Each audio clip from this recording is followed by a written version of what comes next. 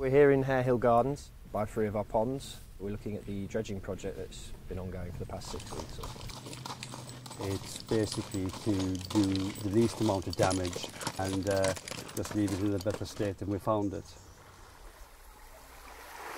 With our important hollies and rhododendrons and trees that we have in the garden, the horses are the perfect team to reduce impact and get the job done.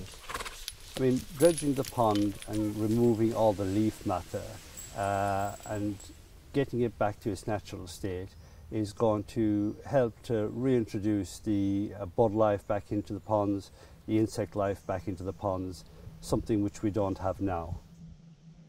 With the ground conditions we've got here, they get a lot of really good traction without turning up the ground, so hooves are a little bit better than wheels in that regard.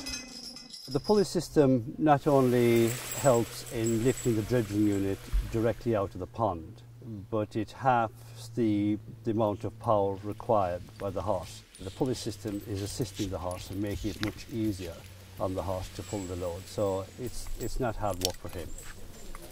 It's great to see them working with them. They obviously care for them a lot. Good boy. Coming in after hours, before hours, to make sure that they're all fed and watered beforehand, and they get plenty of regular breaks as well. They're absolutely brilliant with the horses. The National Trust will use the leaf matter and all the debris that comes from the pond. Of course, it makes an excellent fertiliser, and that will be used throughout Hare Hill.